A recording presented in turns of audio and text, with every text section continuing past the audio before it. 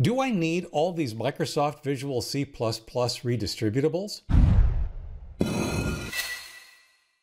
Hi everyone, Leo Notenboom here for askleo.com, where I've been answering questions, not unlike this one, since 2003. This is a question that comes up from time to time when people are struggling to find disk space.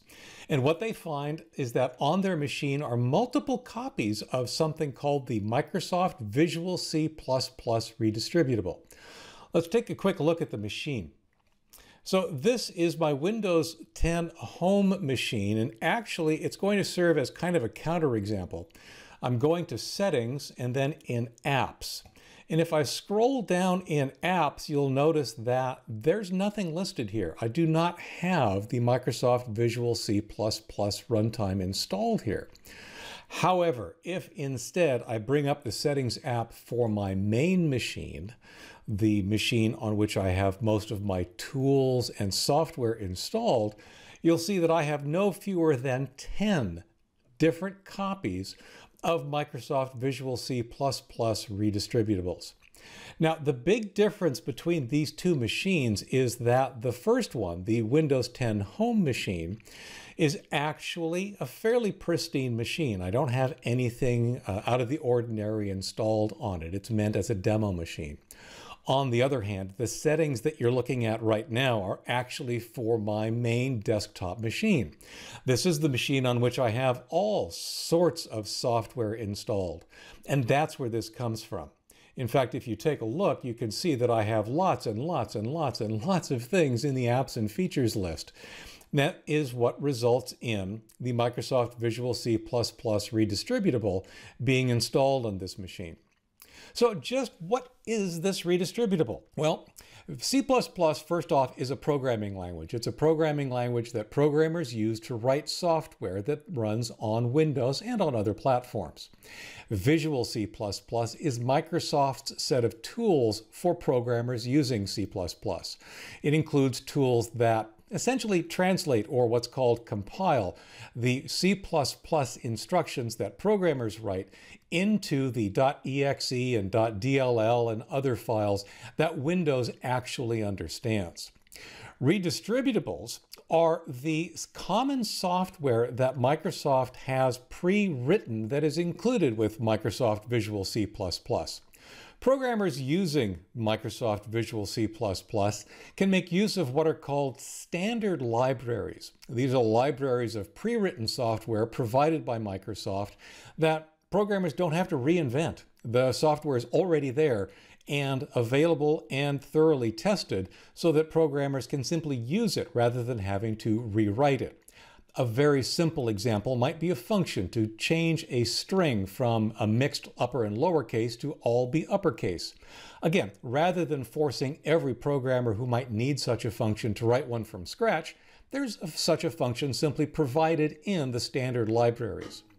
Redistributables are those libraries packaged up in such a way that they can be redistributed by third parties, by the people who actually write or provide the software that is installed on your machine.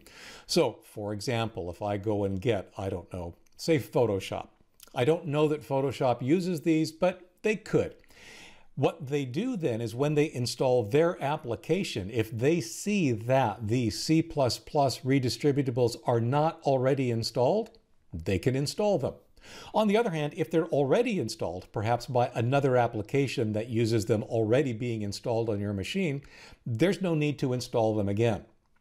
However, things get confusing. And the reason they get confusing is because there are so many different versions. On my machine, for example, you'll see that I have versions that are labeled 2010, 2012, 2013. There's even one labeled 2015 through 2019. In addition to those variations, there are variations based on bitness.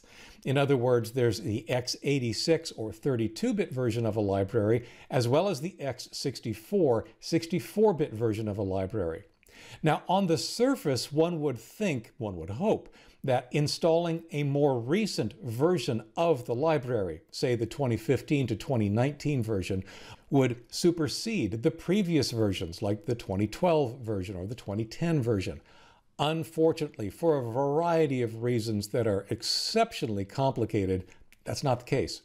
The 2015 to 2019 version does not replace the prior versions that are installed on the machine.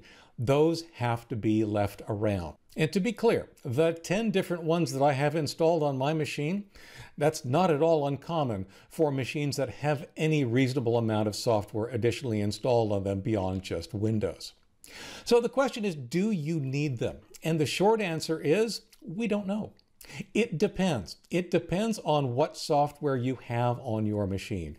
If you have software installed on your machine that requires, say, the 2012 x86 version of the redistributables, then you need them. If you don't, you don't. But one would think, again, that uninstalling the software that uses a particular version of the redistributables would then also uninstall that version of the redistributables. The problem is that if you have multiple packages, multiple different software packages installed that all use the same version, say, for example, I have 2 applications that are installed that both rely on the 2012 x86 redistributable. When you uninstall the first one, you don't want to install the redistributable because the second one still requires it. If you uninstall both, it would be nice if the redistributables were uninstalled as well. Unfortunately, there's actually simply no pragmatic or reliable way to know that when you uninstall a piece of software, that's the last piece of software that needs this redistributable. The only thing that is safe for a software uninstaller to do is to leave it behind. So, is it worth investigating any of this?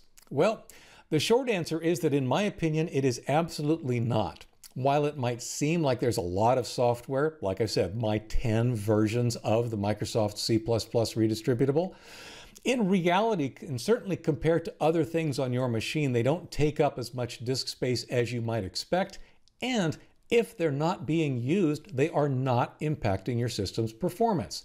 It's only a disk space issue. If you are fighting a disk space issue, you are better served by using tools that will tell you what's using so much disk space. The article, "Where's My Disk Space Going?" walks through exactly that, using a free tool you can download to install and then actually analyze the disk space being used on your machine and identifying who the disk space hogs are. That's a much more effective way than trying to understand what the Microsoft C++ redistributables really are. Certainly, you can try uninstalling a redistributable. The risk is that you will break one of the applications on your machine. It simply won't work. That's too high a risk for me, and certainly not for any reasonable amount of return. What that means is my advice to you is to simply ignore all of the different Visual C++ redistributables on your machine. I know it seems like there's a lot, but really it's not that impactful, and the risk of trying to remove them is simply too high. Now, I do have to be clear. There is, in fact, one way, and the only way I know of, to make sure you have only the Microsoft Visual C++ redistributables that you need.